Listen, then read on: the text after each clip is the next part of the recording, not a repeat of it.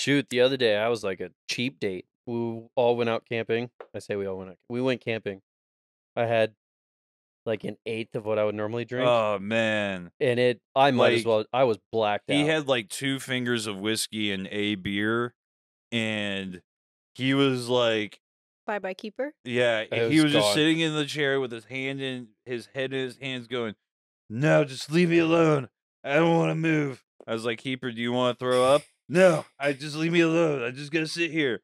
"Keeper, do you want to go to bed?" "No, just let me sit here." Like And I'm no like, idea. and everyone else is like leaving or going to bed, and I'm like, So I guess I'm here. I was going to go home, but now I'm hanging out. I'm Like babysitting. Yeah, I was gonna people say are like that. on their way, like, yeah, I'm gonna go to bed. You got him? Fucking Sure. sure.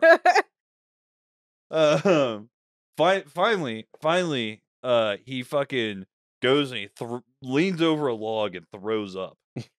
I don't remember. I remember saying something about a belt And then A he belt. like and being over the log, and then that's it. He Waking up flags- the next day. he flags me down and he's like, "Mike, my belt, it's magnetic." I can't do it. No, you didn't say that. You said I don't Mike, know what I said, but I'm sure I My couldn't do the belt. it's magnetic. These are the only things you said to me, and at which point I am able to interpret drunk logic, apparently, because I was like, "Do you need help button up your pants?" "Yeah."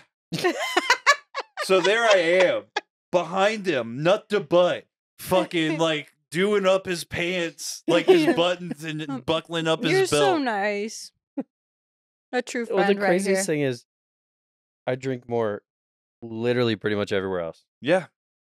I drank more with you fucking earlier this week. It was just like, I don't know what I it don't was. know. But then I was sick for like the next 2 days.